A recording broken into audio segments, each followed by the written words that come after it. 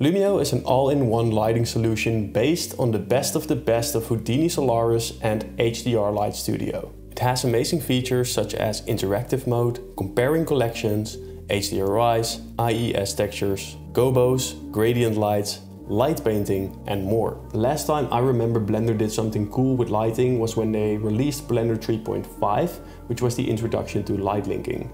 That was in 2023. Now 2 years later, I feel like Blender's lighting system could use a complete overhaul to make it more intuitive, more easy, more useful, and a lot more fun. Which is why I decided to look at lighting systems in other 3D programs such as Houdini's Solaris, and I noticed a lot of things that we could use in Blender as well. Lumio will change your approach to lighting. As a matter of fact, I'm so confident about this that I'm willing to say that this is the best solution that I've created for the Blender community thus far. In this video, I'll quickly show some of its features, but later this week I will make an entire step-by-step process on how Lumio actually works, and it's going to be called the full guide. So for now, let's get started. So you probably remember when we had to use multiple lights like this, and if you want to change something, then you have to select this one, then you have to select this one, and then you go over here, and then we have to rotate this one like so, and then we have to rotate this one like so, and we are not going to do that anymore. We are simply going to add an area light, and you can enter into interactive mode by pressing Shift Tab. Shift Tab will bring you into interactive mode.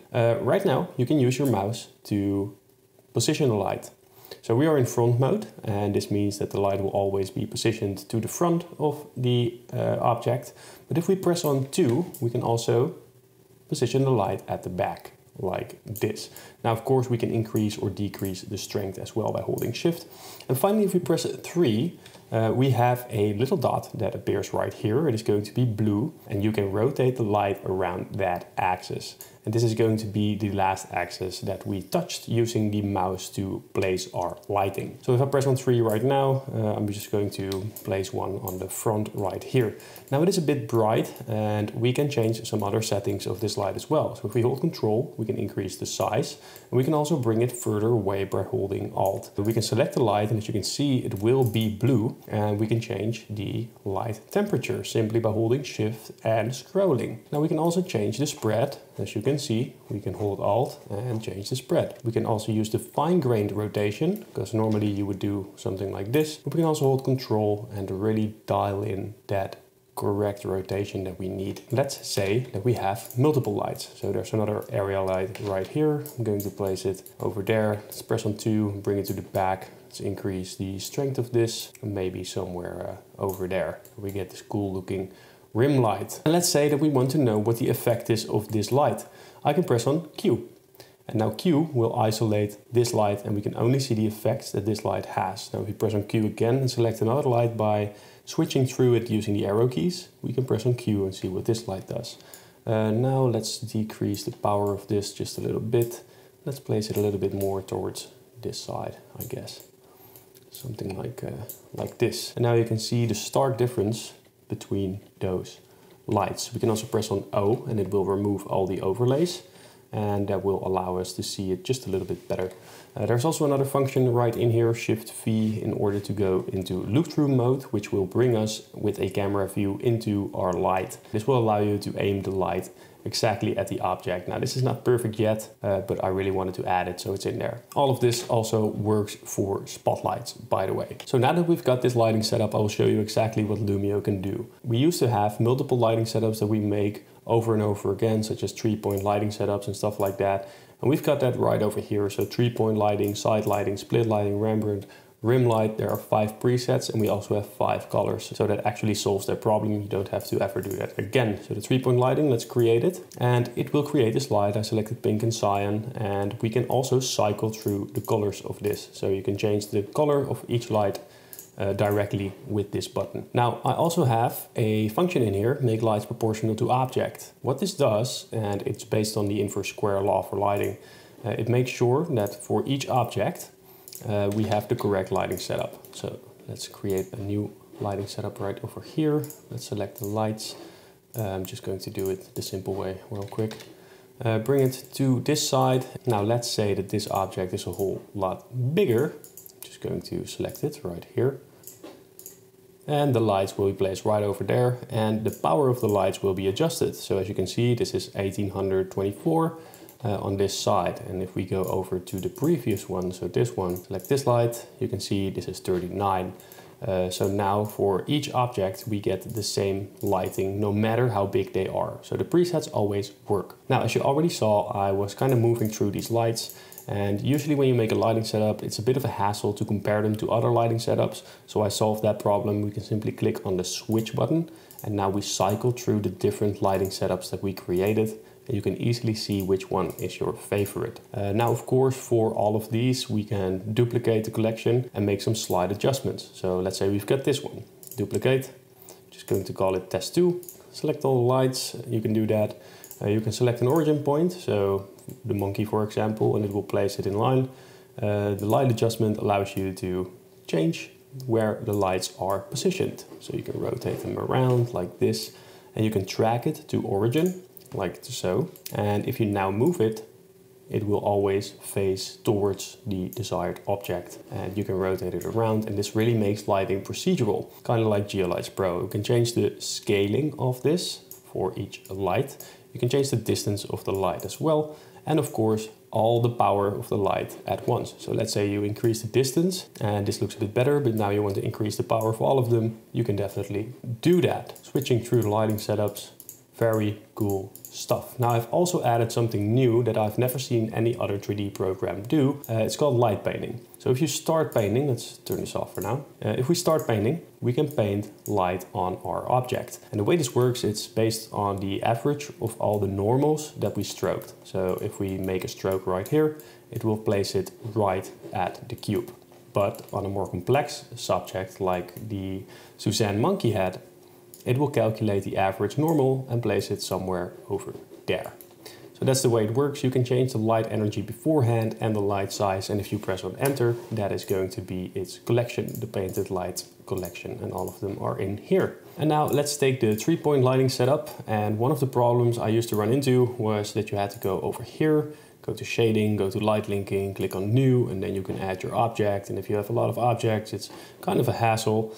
So I'm going to delete that, and we're going to open up the light linking panel. For the collection, I'm going to select 3-point, and this one will be monkey, add light linking, and as you can see, it immediately works only on the monkey for all of the lights. So if we look here, we can see that it has Suzanne, this one has Suzanne, and the other one has Suzanne as well. We can also toggle the collection like this, and now it will work on the cube and not on the monkey. And you can also select an individual light and toggle that one on and off for the light linking itself. So it will automatically add light linking to an entire collection. And of course, we can also remove the light linking straight away. I'm going to close this off. We're going to open HDRI browser. You can select a folder right here. It will automatically open up each time you open up Lumio. And if you select your folder, select your HDRI, apply the HDRI and manipulate it in whatever sense you would like. You can increase and decrease the strength. And you can change it right over here, apply HDRI, and that's just the way it works. Rotate it around, do whatever you want. I'm going to set the strength to 0. We've also got IES browser, which means that we can add IES textures. So let me go over here. I'm going to turn this off, and I will add a point light, bring it into its own collection. I'm just going to call it point. And I will also bring in a plane. And this light looks pretty boring, but we've got some built-in presets. So let's say we select this one, apply preset, and you can immediately see that we have some pretty cool lighting. Of course, you can add temperature. So let's set this to 4300, click on this button, and now this will be the temperature. Go over here, apply the preset, and that's the way it works. And I selected the 10 most used IES presets. You can also add your own folder. So if you already have a collection of IES files, you can select folder, go over here, select it, and now you will also have them over here, and it definitely works. However, you will not get the cool thumbnail previews like you got with this one. We can increase the strength or decrease the strength, do whatever you like. So that's it for IES textures. So then we have gradient lights, and gradient lights are actually pretty good for reflections. I will show you in the screen why this is a good feature to have. So I'm going to click on create light, and let's go over here. It will automatically create a new folder, gradient collection. And it starts off as a circle. You can also make it linear like this. And if you play around with it, you can change the fall off, and that will change the entire light. It's pretty good for reflective objects. Now, of course, you can change the size of the light as well. change the temperature if you would like, something like this, or maybe change the spread to change the entire look of the light if you just need something that's a little bit different after all. So something like this, and change the from max to change the fall off, for example, or play around with this and find whatever you need for your project. Now, we also have the Gobo browser. I'm going to do that on a spotlight. So let's bring that up here. Gobo browser, and let's select this one, apply, and we can already see a cool little tree. It works with temperature, of course, and there's multiple presets that you can use right here for whatever project you would like. Now, the spotlight also works with interactive mode. So if we got interactive mode right here, we can change several properties, including the blend mode, which you can do with holding Alt and the middle mouse. We can change the radius by holding Alt and scrolling, stuff like that. So this also works for the spotlight. So where is our cool little monkey? Right over here. And we already got that going on like this. Now, if you already have a folder with gobos, you can select this folder right here, select your gobos, and then it will load in like this. And you can select them from over here as well. I tried doing this with the Ultimate Gobo Pack. Some of you might already have that one, but it is a bit slow since there are 365 gobos and they're all being loaded in. So it will slow down if you use the Ultimate Gobo Pack right here. That's why I added this button. So open the asset browser right here, it automatically opens up the asset browser, and you can go to the Ultimate Gobo Pack and use whatever gobos are in there. That's just a quick little thing, so you don't have to do it manually each time. Of course, there are also instructions, so we've got them right here, all shortcuts, and this is how interactive mode works. So you always have this nearby. That's it for this short video. Later on in this week, I will upload the full guide to Lumio and how to use it. This is just a quick rundown. If you would like to get Lumio or need more information about this, check out the link in the comments or in the description.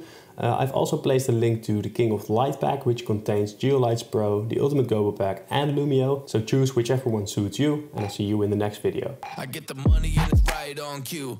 Keep the duffel bag up inside my coupe. Hold a couple racks, tell them I love you. You wanna be a boss, do it like I do. Yeah.